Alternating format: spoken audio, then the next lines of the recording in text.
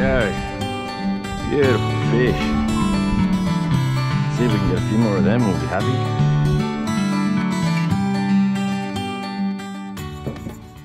G'day everyone, welcome to tonight's video. So recently I've taken up floundering. I went out last year and sort of had a crack at it. Didn't really do any good, so I sort of lost interest.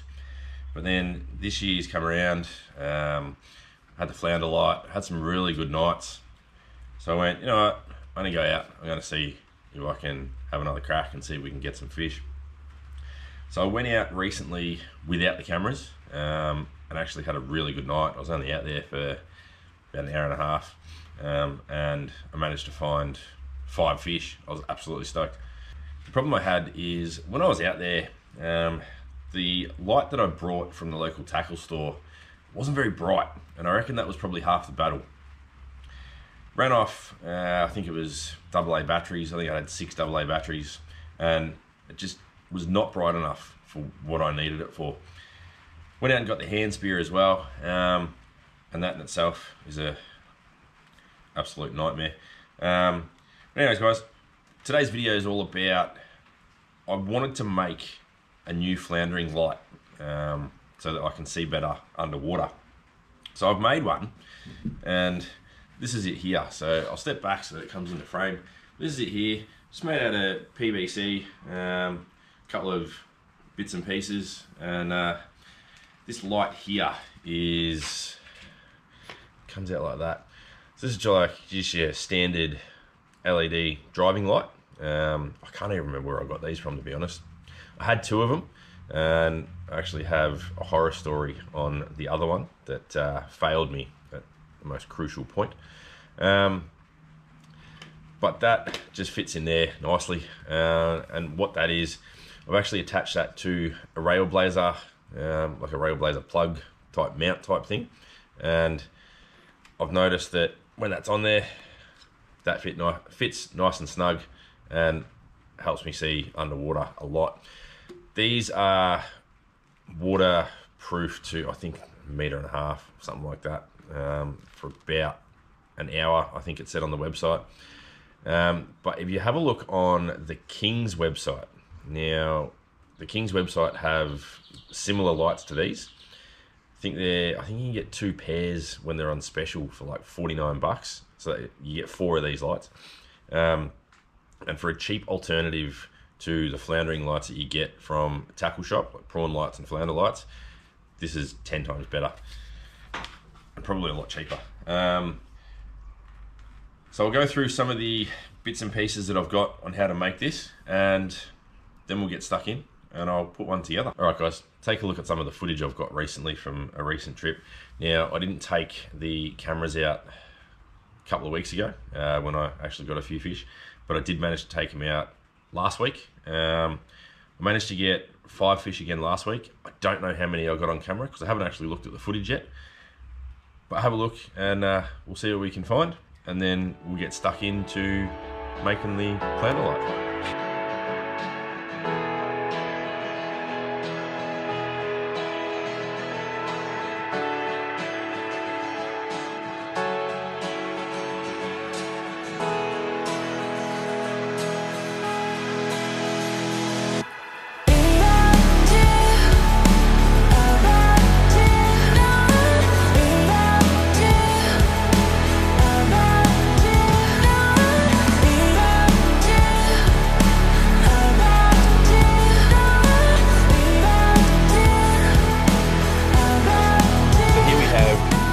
Everything you need to make one of these flounder lights.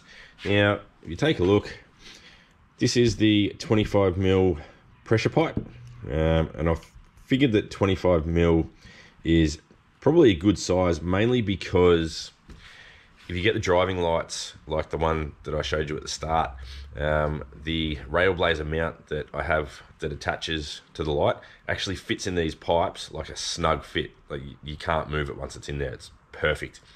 The other bits and pieces you're going to need are some PVC cement, a 25mm T intersection, 2 plugs, and this is pretty much just for comfort. Unless you're making a mount, which means you need one there. So as you can see here, I've actually got half of it built already. With the lights that are on the other one that I've already made, the light's only this big. Well, this one I'm going twice as big. I've pulled it apart and siliconed every single aspect of this light to try and keep it waterproof. Only because the other little driving light that I had, I used that the last trip out, and after the third fish, the light decided to stop working. I thought it might have been the battery, so I pulled it out, had a look at it, and actually had water inside the lens, and it burnt out 3 of the little LEDs. So I'm not taking any chances with this big one.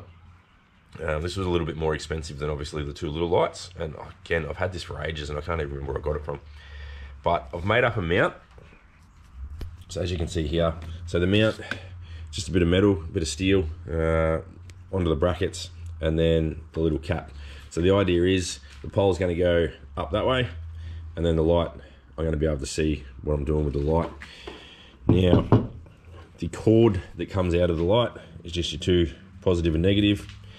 And what I'm going to attach that to is, this is a FPV, I think it's like an extension. So you've got male and female on either end. Now I've cut off the other end so that I can attach that wire direct to the light. And what I'm going to use to attach that are these guys here. Now it's got some solder in the middle, and you put each wire in either end. Once it gets to the melting point, the solder melts and then fuses the 2 wires together. One other thing that you need is some heat-proof or some heat shrink tubing, just so that when that's connected, you can put the heat-proof or the heat shrink tubing over the top, and that's going to keep that nice and watertight, because that will be underwater, that entire connection. Alright guys, so we've got pretty much the basics down pat. Let's get stuck in, and I'll show you how easy it is to make one of these flounder lights. Alright, so what you want to do, get your 25mm PVC pipe. Because I've already got the bracket ready to go, what you want to do is leave that 1 meter length hole. You want to put that into that pipe there. That's how you want it to come up. Now you want to glue that in place.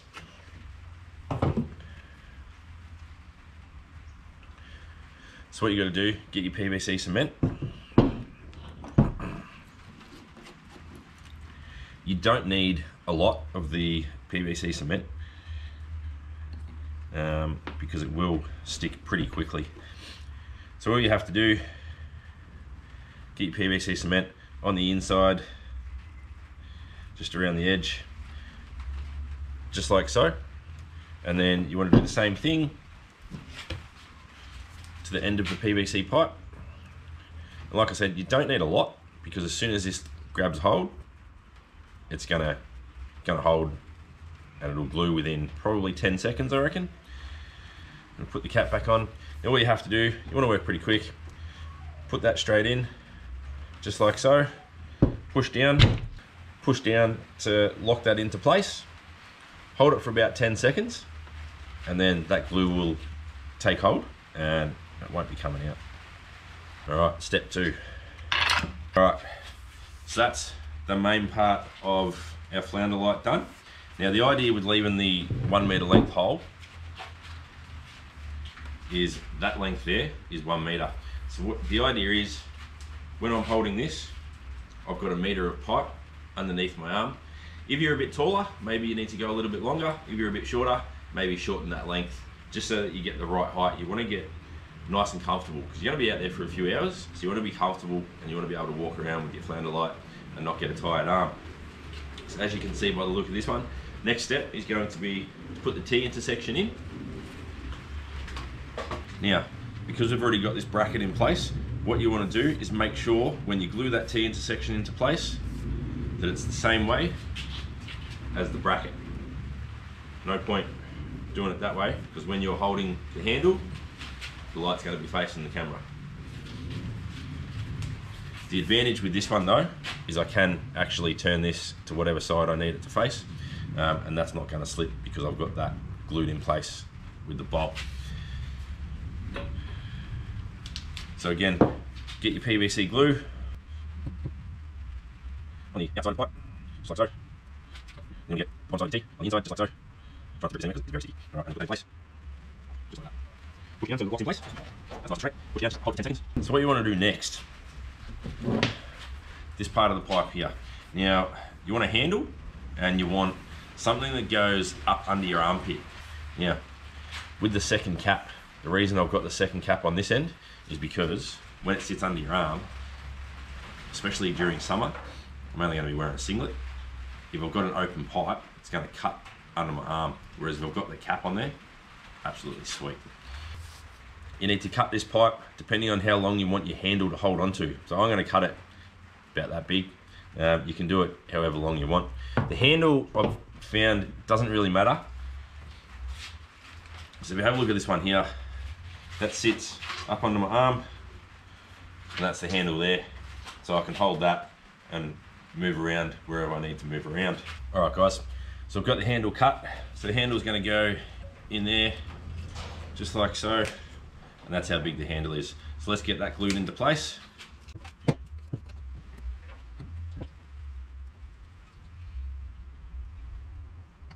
Just put that in there and lock it in, hold it nice and tight. Again, hold it for about 10 seconds. All right, there we have stage 2, done and dusted. All right, now what you want to do, you need to get this part right, because depending on how tall you are is going to depend on how high you want this next section.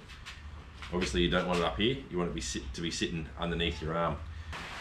19 inches, so it's about there. So we're going to cut that pipe roughly about there. So we'll get that done now. All right, there you go, guys. Sorry about the rain overhead. So there we have that part of the pipe. So again, we'll glue this in place. What I want to do first though is just test it out, make sure it's the right height, which yes it is, absolutely perfect. As you can see there, arms almost fully extended, and it's perfect height for me. So we're going to get that glued into place.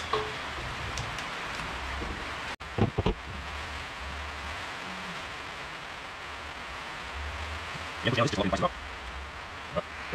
see that into place. We're 99% of the way there. All you got to do now is connect the wires up, run it up the shaft of your handle, and then you're ready to go. All you got to do is go and get a spear. All right, so what you want to do now is connect the wires up. I'll quickly get that done. I'll show you how I do that with the heat gun and the connections that I've got. Have a look at some more floundering videos, and then I'll have a brief talk on the types of spears that I have and why I use them. All right, so what you want to do, best way to test your connection is obviously grab your battery. So I'm using a FPV 12 volt 7 amp battery. That's what I've been using for my flounder lights. Now I've got it written down, red to brown, black to blue. So you go red to brown, black to blue, and Bob's your uncle, flounder light works. All right, so let's get these connections done. Obviously disconnect the battery first. And it's as simple as putting this guy in one end, all the way so that the wire is touching the solder. The red one goes in this side, same thing, all the way so it's touching the solder. Get your heat gun out, heat that connection up until the solder melts. Bob's your uncle, waterproof, sealed, and ready to go. So I'll get that done quickly and then I'll show you the final result. There we have the heat shrink soldered connections, and to test that out again, just let it cool down a little bit. It's a little bit hot. There you go. Light's working. Connections are good. Let that cool down a little bit. And then once it's cooled down, we can bring the heat shrink tubing over the top of the entire connection. And Bob's your uncle. Flounder light almost complete. What you want to do last with this connection is put this heat shrink tubing straight over the top. Now that it's cooled down a little bit, because after all your hard work, you want to make sure it's a nice tight, watertight connection. All right, there you go. That's covered that connection nicely. I'm going to get the heat gun out. I'm going to heat shrink that, and then I'll show you how to connect all this together and get the flounder light going. So here we have our light frame. Light goes in the bottom. The idea is set your light so that it runs parallel to the ground when you've got your hand like that ready to go. So if you look there, that light pretty much sits parallel. Maybe go one more notch, maybe there, and there you have your flounder light. And what you want to do with this wire is run this up the shaft all the way up to about there. Now all I'm using is electrical tape just to hold that in place all the way up. And the idea is you want it to connect just above the handle, and then this connection here, I run a little bum bag, that little sash. The battery sits in the sash at the back. This cord connects to the battery, and there's your flounder light ready to go. So there you have it, guys. The flounder light is very, very easy to make, and it's pretty cheap. Like, everything cost me not a lot, apart from the light itself. I've probably spent maybe 30 bucks. That was about it. And I can make 2 or 3 lights depending on how many different lights that I have. Anyways, guys, if you liked that video, please give us a thumbs up. Please comment below if there's anything you want to know. They are very simple to make, and it's taken me all of probably 20 minutes. But anyways, guys, hope you liked that footage. Stay tuned, and till next time, see you on the water. Cheers, guys. Whether the camera can pick it up or not, but I'm hoping it can. It's just here in front of me. And what you got to look for when you're floundering is their eyes. Got him. There you go. There's the flounder there. How well the camera can pick that up. Good shot too. Got him right through the gill plate, right through the head. Alright guys. Alright guys. I'll come up to another one. He's moving at the moment, so it makes it a little bit tricky.